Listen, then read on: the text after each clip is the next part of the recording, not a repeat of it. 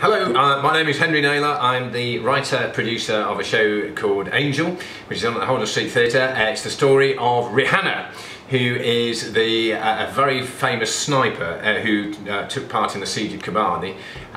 She was a law student who trained in law, and then when ISIS besieged the city of Kobani, she took up sniper shooting.